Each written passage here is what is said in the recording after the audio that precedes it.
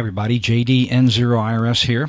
We're going to do a quick review of the digital reflectometer mainframe model DWM2 made by Applied Engineering Science Incorporated.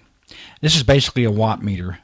Okay, you can see the front panel of the unit right now, and you've got a power switch on the left, system reset, and of course you've got your resistive touchscreen display. Okay, we'll go ahead and spin the unit around so you can get an idea of the look of the cabinet. And we get to the back of the unit here, and you can see we have our mains voltage input, which of course is disconnected at the moment. You've got your 4 ports, A, B, C, and D, and then a warning to use only with approved AES directional couplers. And of course you've got the manufacturer's label as well as your serial number for the unit. And last but not least, the FCC certification.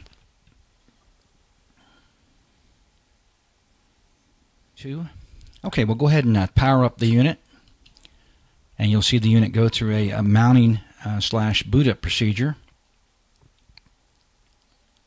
And you'll see a screen come up here in a moment that allows you to configure the couplers and dim and brighten the display. It'll sit there for a few seconds to allow you to select those and then go into its main screen configuration that you'll see when operating.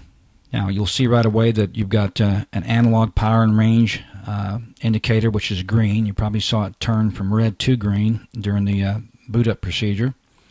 Your SWR alarm 3.1 is green. I'll show you in a minute what happens when your SWR is above 3 to 1. Then you've got your port selection A, B, C, and D. Now this does not automatically sense the RF on the report that you're transmitting on, so you'll actually have to physically change to the port that you want to read. You've got your range selection 20, 200, and 2000 watts. Then you have your mode select, which is either operate or tune, and I'll demonstrate that also in a minute. Over at the top you've got your forward power display showing 2000 watt scale. Then you've got your VSWR, which reads from 1 to infinite. I wish this was more of a refined scale between 1 and 10 maximum. Something such as 1.3, 1.5, 2, 2.5, 3, etc. But evidently the manufacturer has chosen to use this wide scale for a commercial testing environment where you may possibly see an SWR above 10 to 1. Okay, a little bit about the sensors. When you order this unit, you get obviously one sensor specified for either 1 through 30 megahertz or one that's rated for 1 through 60 megahertz to cover 6 meters. Now each sensor is basically calibrated at the factory. Each sensor comes with a label on it. In this case I ordered 2 sensors, and they labeled this one for port B. And you've got forward, high and low, and reflected high and low data indicated on the far right hand side. That's the data that you're going to have to make sure that is input in each of the ports within the unit. Now at the very bottom of this unit is where the cable connection is made. It's an 8-pin cable, and of course you've got RF in and you've got your RF out as well, and these are SO239s. Now if you want type ins, you got to let them know because that's an additional charge. Okay, we've taken the back of the cover off the sensor just to show you what's inside, and as you can see it's a very professionally done circuit board, and there's really nothing inside that you as an operator will ever have to deal with. But for demonstration purposes I did want to show you the unit inside with the cover off. Okay, if we turn the unit over on its back, you can see the connection location for the 8-pin connection cable for the sensor to connect to the unit itself. Okay, now we'll go ahead and we'll turn the unit back on so you can see how to get into the menu to verify or reset the values for each individual coupler. And that screen will come up in just a minute. We'll go ahead and tap this, and you can see the switch is moved to the left. In a few seconds it'll boot up to that screen. Okay, now you're looking at the setup screen to set the individual coupler configurations that are marked on the units themselves. Now what we'll do is we'll go ahead and read port B, which is the coupler that I have currently not connected to the radio. And what we'll do is we'll move this down to port B, and then we'll go ahead and tap read ports. And you see it went into an executing mode. And now we're seeing a value of 124 for high, forward, a value of 143, a value of 132 for reflected coupler, high, and then a value of 170 for reflected coupler, low. Now if we go ahead and just pull up our sensor in front of the camera here, we'll see that we see a 124, 143, 132, and 170 for coupler B. And going back to the menu, you see that's an exact match in the unit itself.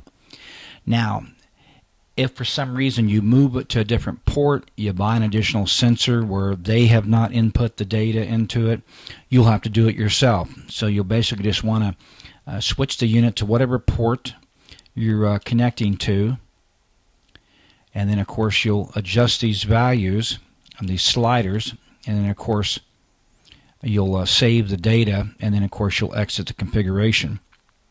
We'll go ahead and put that to A, and we'll go ahead and read that particular port, and you show it 161, 217, 115, and 143, which matches port A sensor that I have connected to the radio right now.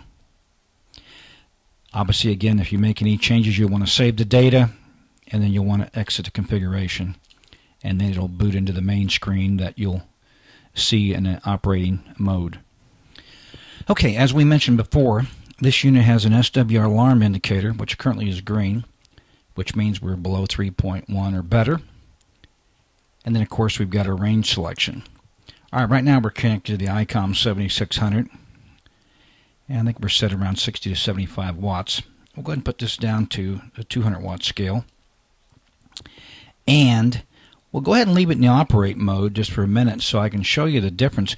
When you're in the tune mode, it basically shuts the alarm off. That way you don't hear the annoying sound of the alarm. But I'm going to leave it in operate mode so you can see what happens when we go to tune and we're above 3.1. Now we're currently been tuned for 75 meters, and we're currently on 40 meters right now. So I know this antenna is going to be significantly out. I've got an HF auto tuner from Palstar, and we'll just go ahead and switch to RTTY mode real quick. We'll go ahead and hit the transmit button.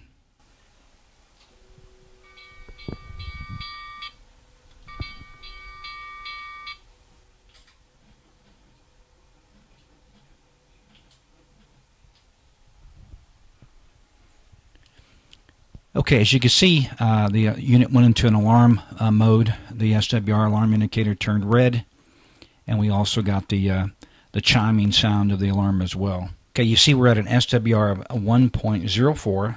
We're showing 67 watts out, 68 watts forward. And on the analog meter, we're showing a power also of around 68 watts with 1 bar lit on the VSWR scale. Okay, we've switched back to 40 meters, again where we know our antenna is above 3.1 currently from 75 meters. But this time we'll go ahead and take the mode select and go to tune. And basically what that does is that shuts the alarm off on the unit itself while you're tuning. Now we'll go ahead and tap transmit real quick. And we'll stop transmit, let the tuner catch up.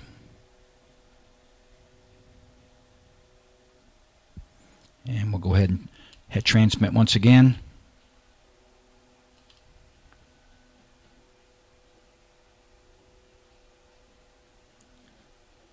And we're there. We're showing 66 watts out with an SWR of 1.19. So that's a nice little feature that the manufacturer has thought about. We'll go back to operate mode and leave it there. Okay, I've moved the range select down to 20 watts, and I've left the radio at around 68 watts from earlier. Let's see what happens when we transmit. Okay, you see the analog meter here is pegged, and of course you've got a red indicator. SWR is showing 1.10, and then we're showing around 65 to 66 watts total output. So basically you get an alarm down there at the bottom. Take it off transmit, and we'll go ahead and put that back to the proper scale, which is 200, and we'll transmit again. And as you can see now, we're reading a green indicator for power and range, and we're reading 65 watts on the forward power scale. Okay, a little bit about the color of the cabinet itself. You'll see this particular color is kind of a royal blue, and it differs slightly from the website. Now, unless they've changed the color of the unit, I found that this color did not match what was advertised. So keep that in mind when you're ordering the unit, and also you might want to call them up ahead of time to make sure that this is in fact the color cabinet you're going to receive. Okay, and you also get this nice, I think it's about a 23-page spiral bound manual covering the product, which basically covers operation and setup. Okay, it pretty much wraps up the review of the model DWM2, a Wattmeter from Applied Engineering Science Incorporated. This has been JD N0IRS in Kansas City, and thanks for watching.